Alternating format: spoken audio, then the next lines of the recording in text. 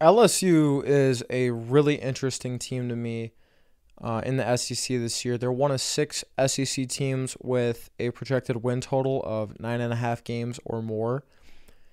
And just with them losing Jaden Daniels and Malik Neighbors, another first round wide receiver, losing some big name guys, but also, coming off year two with Brian Kelly, and in both of his first 2 years, he's won 10 games. First year, he beat Nick Saban, which was huge. They still have a lot of talent on this team. I mean, Harold Perkins is probably going to be a top 10 draft pick. Will Campbell is arguably the best offensive line prospect in college football right now. And schedule-wise, they have some really tough games, but a majority of them are at home.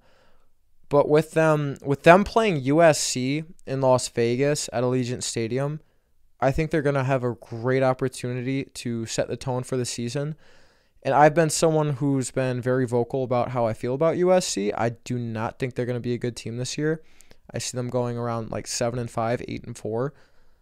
I think Lincoln Riley's going to start to get on the hot seat a little bit, just for the fact that he was hired to come in there and bring them back to national prominence, and he just has not been able to do that yet, even with Caleb Williams. But besides the point, we're talking about LSU.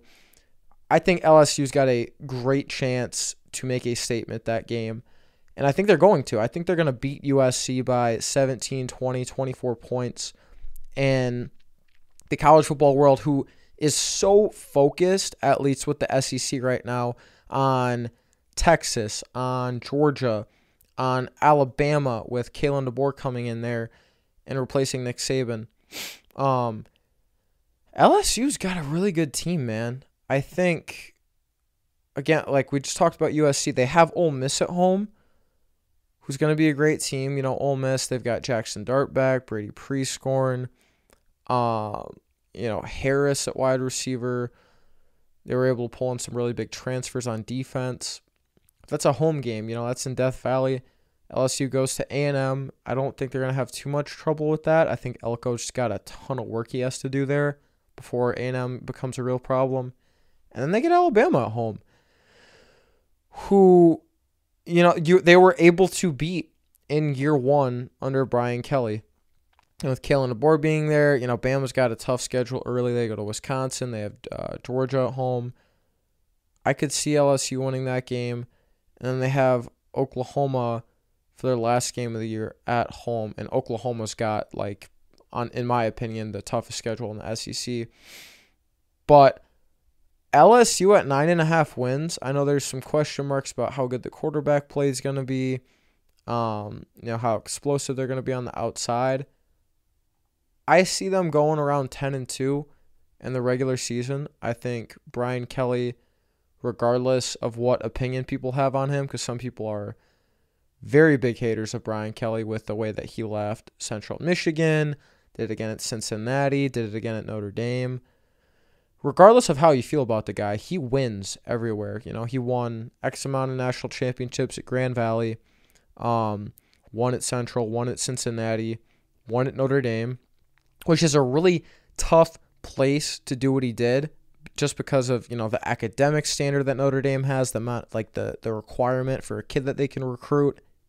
And Marcus Freeman, who granted has only been there for 2 years, he's been having some trouble. He hasn't been able to pull off any of those big wins, which they've had opportunities to, against Ohio State both years, especially last year.